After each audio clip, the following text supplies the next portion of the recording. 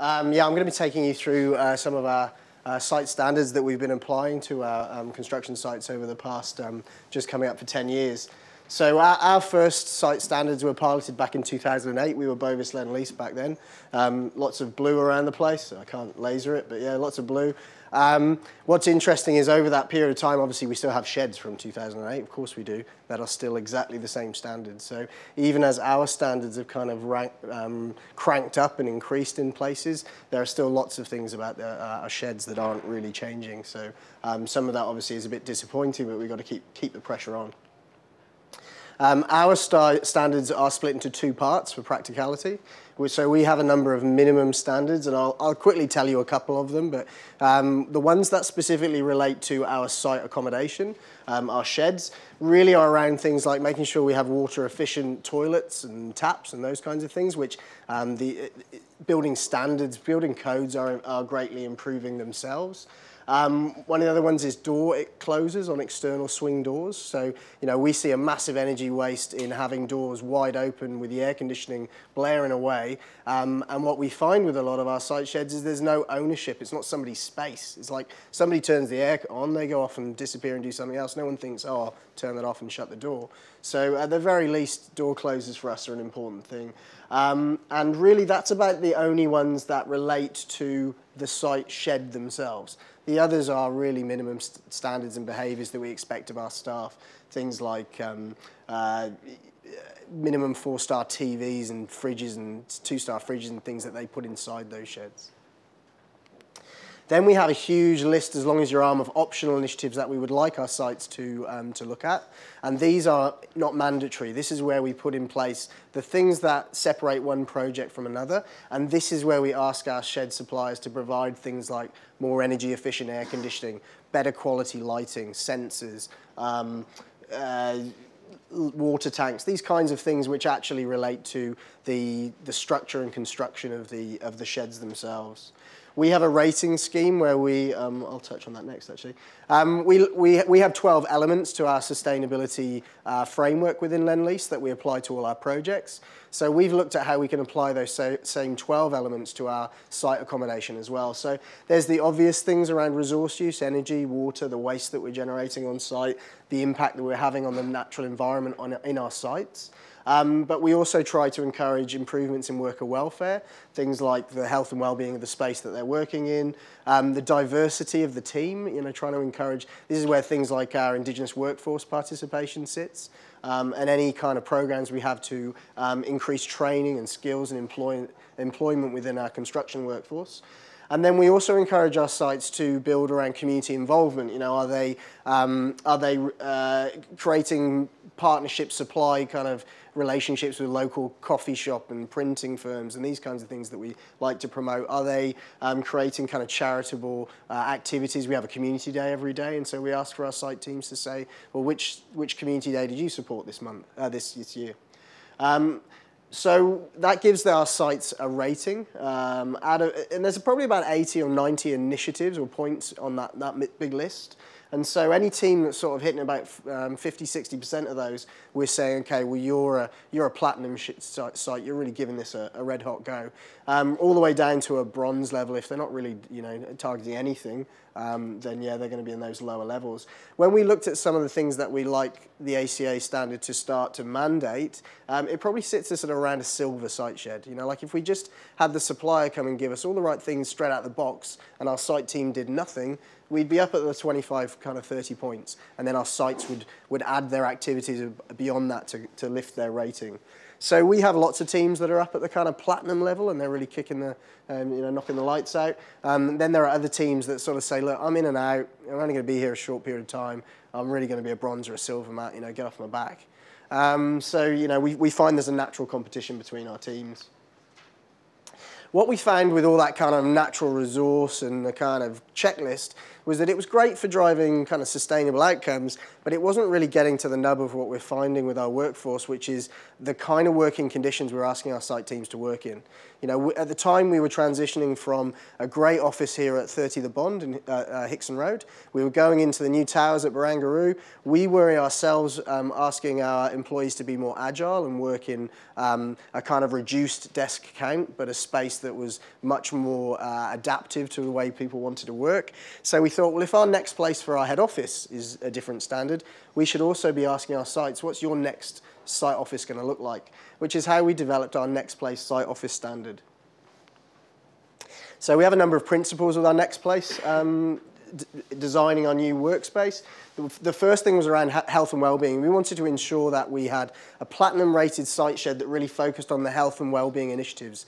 The specific ones around low VOC paints, natural lighting, things like carpet on the floor, which low VOC carpet, which we think is a great thing for thermal comfort for our workers.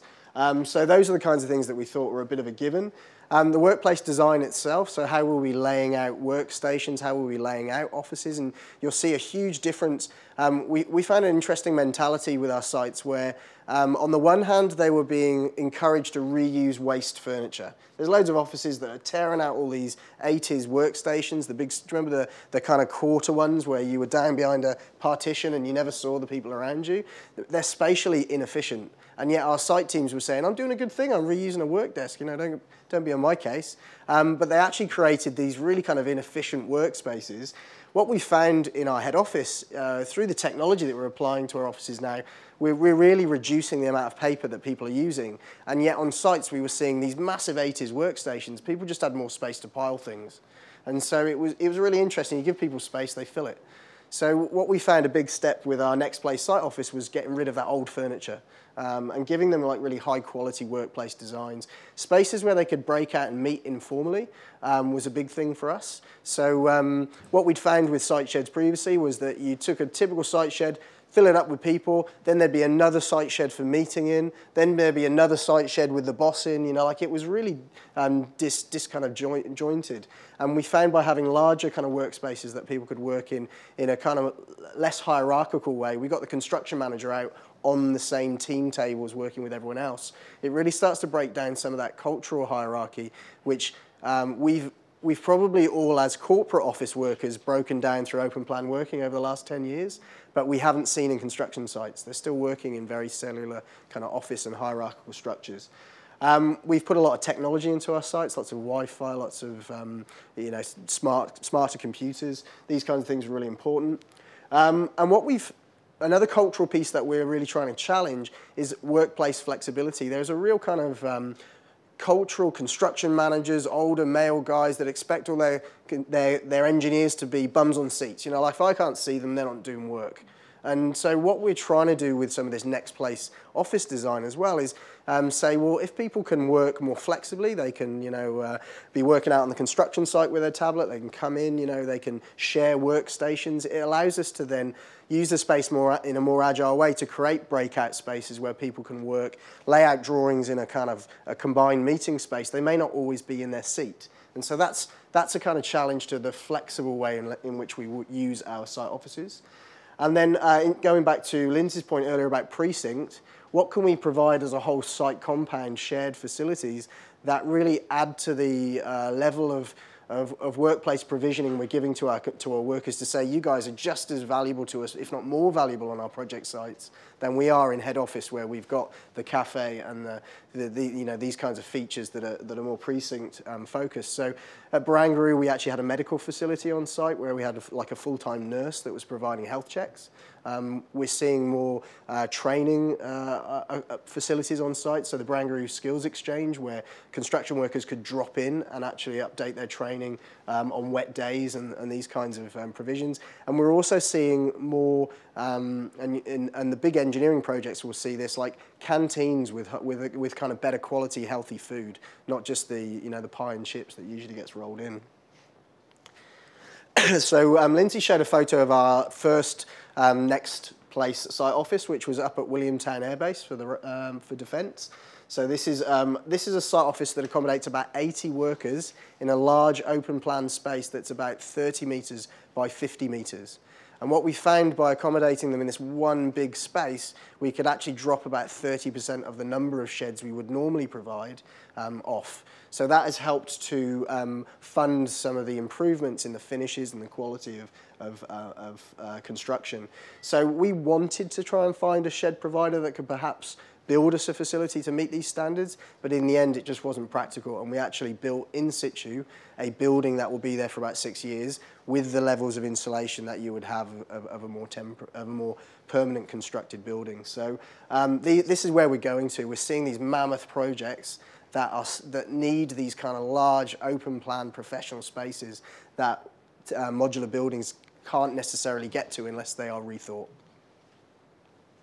Lots of plants. We've got a green wall in there, big central green wall space. Lots of colour on the walls. That's the thing we're trying to encourage our teams.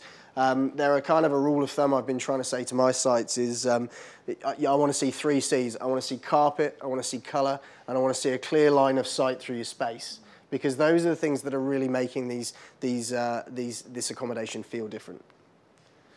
This is another site. These are actually rented Osco sheds down at the Hats Air Base down at Nara. So that was a project that we did down there. These Osco sheds had, you can see this this is a real bugbear for me, I apologise, but this grey vinyl is soul destroying. It really is. Like, it makes you feel depressed. And I think that's the one thing that we could ask of our providers, is the ability to have more human kind of white walls. And so what we've tried to ask on some of our projects is, what would it take for us to have white instead of grey? Like, how hard would that be? And we do find that we are getting hit with these kind of make good, where like we might pay to make the walls white, but then pay to put them back to grey again. And it really frustrates us, and that's something that we want to work with industry to try and change, because we strongly believe that once we adapt a space like this into an office space with a higher quality finish, we struggle to see how that somebody else won't value that next. But we do hear the message that these will get downgraded back again to a communal garden, rubbishy kind of shed.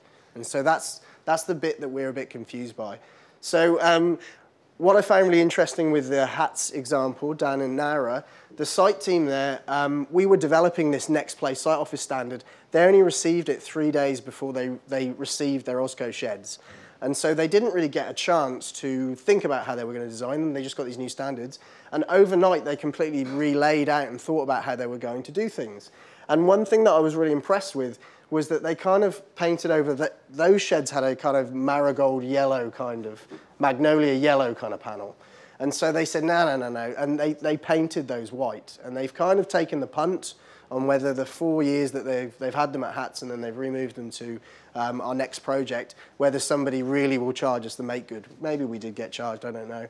But really, the space was lifted overnight from what was an existing yellowy kind of box with these four-way corner workstations and lots of piles of paper, and they moved them from one site to the next, and they just, within a few days, they had sit-to-stand workstations, long team tables, carpet on the floors, this beautiful joinery, which, you know, we need the joinery anyway, why not put some kind of interest and life into it? The plants that they hired, they built these shelves for a kind of cheap green wall out of old formwork. And the construction workers on site can do that. So it's really interesting that they kind of knock this together. We've seen a massive theme of plants on our construction sites. It's like once they have them, they don't want to not have them again. And it's really great to see. Once they've had one site that had green walls and plants, they just want it in the next one. So the same team that built those formwork ones, they're now at a job up in Parliament House where they've built the same formwork green wall. And it's going to be their thing. They're just going to keep building them. And that's fantastic, you know. We had one green wall on our NAC project that sadly, this one was like an experimental hydroponic kind of wall that died. And I wasted a lot of money on that one. And I said to the team, I'm sorry, I can't buy you a replacement. Like, you've used all my innovation budget. And they said, that's all right, we'll just rent one. And they've actually gone back, and I don't know if I've got a photo of it, I probably don't. But they've rented their own wall to replace the one I gave them. And that's just so great because I just know they're going to keep doing that now. This team here, you know, they kind of rented these plants, and it's fantastic. Colour, this idea of you know, putting up This is a wall that we've painted down at ANU. I don't know whose wall that is, but you know, we'll probably get pinged for that at the end of the job as well. But you know, who cares? We've got it for 3 or 4 years or whatever. It's going to be yellow for that duration. When we first got site teams to lay out the engineers to lay out these new offices, they did everything black and white because they really didn't think it made a difference. You know, like we actually had one project, I think it was a NAC project, we had to plead with the supplier to take back all the old black chairs and replace them with coloured ones. I think they're these coloured ones here possibly. They just bought black ones because they just went, well, they're engineers, we just need black chairs. They bought these black ones, I didn't want them to. And we begged them and they said, all right, you haven't even unwrapped them, we'll let you have the coloured ones. And like overnight, it just lifted the space. And it just goes to show that, you know, architects know what they're doing, designers know what they're doing. So, you know, we've had some teams get really brave with these orange benches now in the kitchen. And, you know, we've seen it out here, but we're seeing it down at Parliament House, more graphics and things printed on glass just to sort of lift the space and give it a bit of colour. So lots more technology on sites. We're seeing sort of projectors, video conferencing, screens, you know, like, you know, we're lifting the standard. And I think the sheds kind of are the start of that. You know, if you can't really change the shed, you need to change everything in it, and then it starts to show the sheds up a little bit. So they're on our hit list. And that's it. Thank you very much.